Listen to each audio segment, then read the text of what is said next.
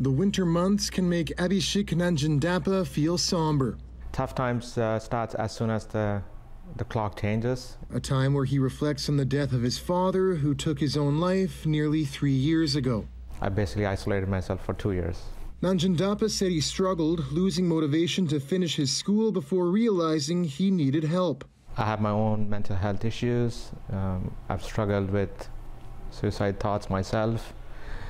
I know how it impacted my dad's passing away on my family. I decided I can't do the same.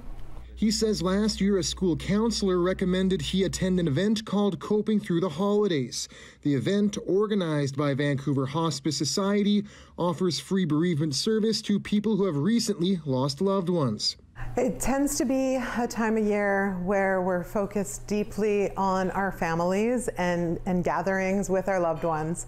And of course, if you've experienced either a recent death or a death that's very significant, that will stir up so many memories. Councillor Kayla Hochfelder says the goal is to help people realize that it's okay to grieve. This opportunity just really normalizes all of those feelings, recognizes how we can come together, whether that as a community or as a family, and include those that are grieving. Last year, 50 people accessed the service, including Nanjandapa. Yes, I'm more comfortable. I'm much more open to not avoiding my feelings. He plans to attend again as the hospice hosts the event for a second time on Thursday. Organizers are expecting double the number of attendees. The evening gives you a chance to meet other people and to just express how you feel. Participants learn different coping tools.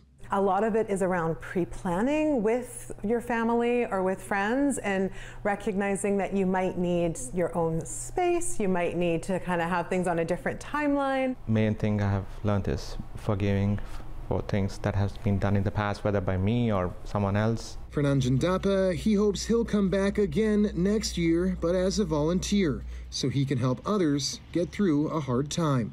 John Hernandez, CBC News, Vancouver.